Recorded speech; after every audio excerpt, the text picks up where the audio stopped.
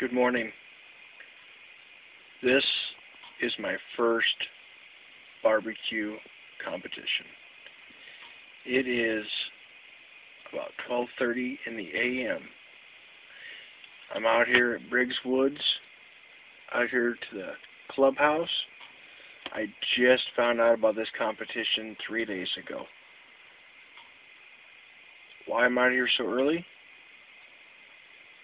Because I have a 15.5-pound brisket that I have to cook. And in order to have it done in time, I have to get out here now. Am I going to be drinking a lot of coffee? Yes.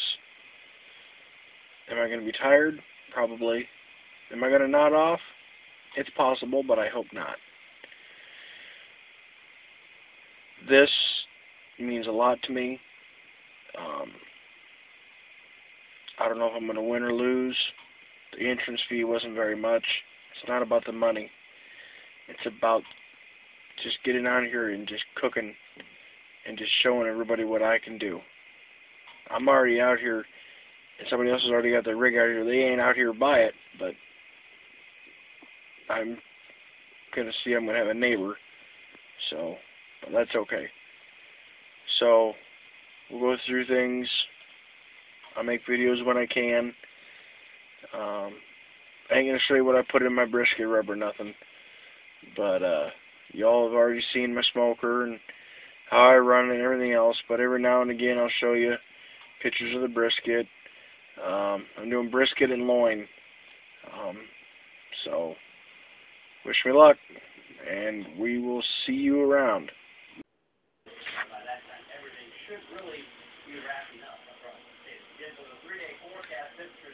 And this is what happens after all the work. First place.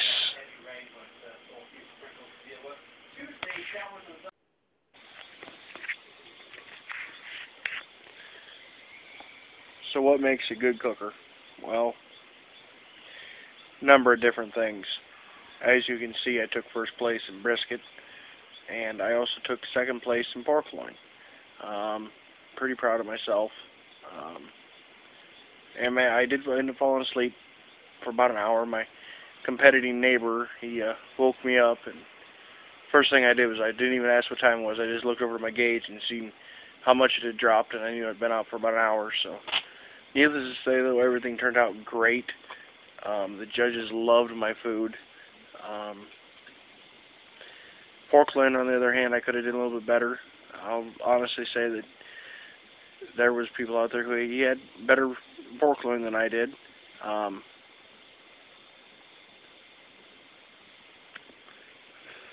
But it's one of those things that sometimes it just happens that way. Excuse me just a second.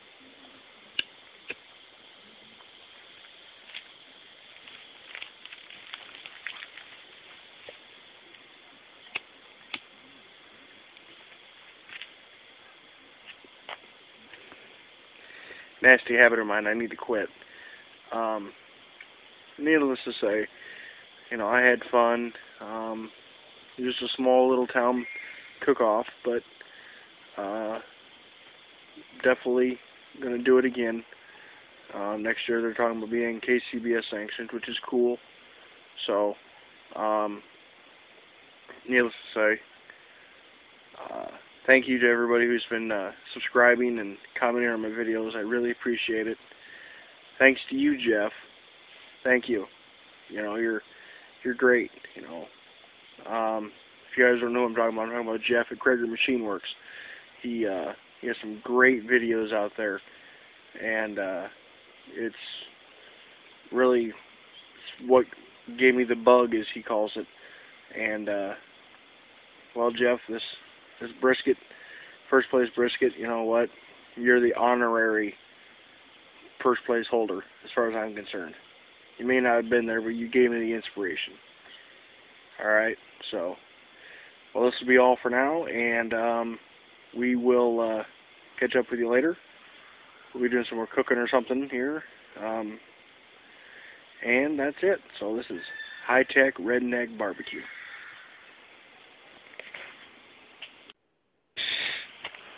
Okay, everybody, this here is the one, the only. This is Candy. She's my black lab. She's about 5 years old. She's got a mind of her own, but yep, she's my puppy. I want to show everybody my puppy. She want to say hi, so say hi, Candy. Say hello. Hello, YouTube. Hi. Oh, she's camera shy now. I see how it is. Candy. Hey, Candlelass. Hey, knothead. See, this is what she does. She acts like a little priss sometimes. She'll put her nose in the air and just say she wants just attention. But she's a good dog, though. Yes. If we could find a way, I'd make her the mascot of the high-tech redneck barbecue. But see, that's what I'm talking about. See, her nose was way up in the air. See, yep, she's a little press. Say, hello, YouTube. Hey, hello. Yes, you're a good puppy. She has her little problems, but we love her, so. Just want to show everybody my dog. So, well, see you later. Say bye. Bye, Candy. Bye.